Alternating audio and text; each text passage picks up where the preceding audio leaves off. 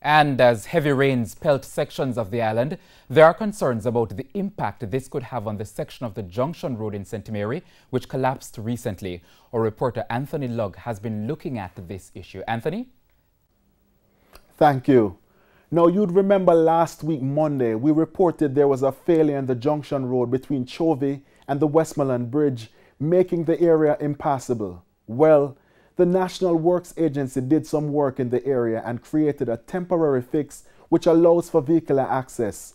We've been monitoring the situation and wanted to provide a clearer picture for our viewers. So, on your screen is an aerial view of the Junction Road.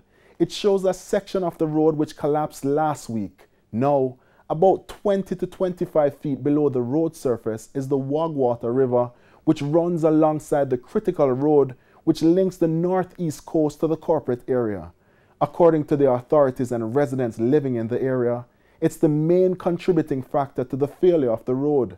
The residents told us there have been multiple failures over the last 40 years. Now, critical to the strength and viability of any roadway is the foundation. Based on our checks, beneath the immediate surface of the Junction Road are igneous rocks. Now, igneous rocks are formed from molten rock called magma. They are mostly crystalline and are usually very hard to break. They are not thought to be the reason for the failure of the roadway. Now, the island has been experiencing heavy rainfall over the last few weeks. There is a view that the persistent rainfall has loosened the soil beneath the roadway, aided and abetted by the swollen Wagwater River. We asked Communications Manager at the National Works Agency, Stephen Shaw, about a permanent fix. This was his response. Submissions have been made to our parent ministry, and those submissions are being treated with in the normal course as it relates to government undertakings, and we expect that in very, very short order we'll have some direction as it relates to us moving with the works for the permanent fix. So we've been speaking to some persons in the area who've suggested that the best solution is to build a bridge from Broadgate to Georgia in St. Mary.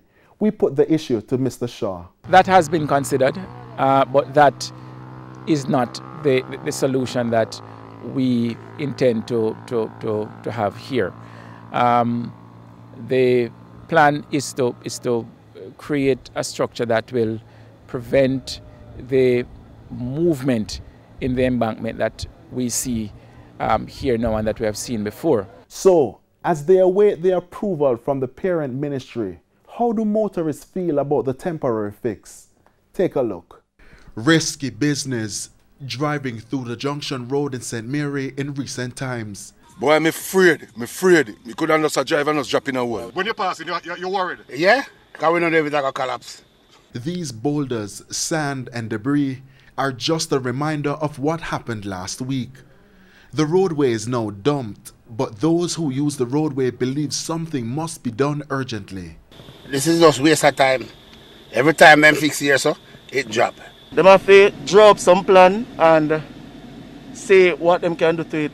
The failure in the road isn't the only concern for motorists. This man pointed to the boulders falling from the hills. Why me no feel safe neither, you know. Them will pa hill the way the road where them fi sort out how long and them not sort it out, because trouble in the hill, you know, is a problem, you know. Me no know what them all do with it in about yasso, always a drop. Meanwhile, Communications Manager at the National Works Agency, Stephen Shaw, says the work is ongoing.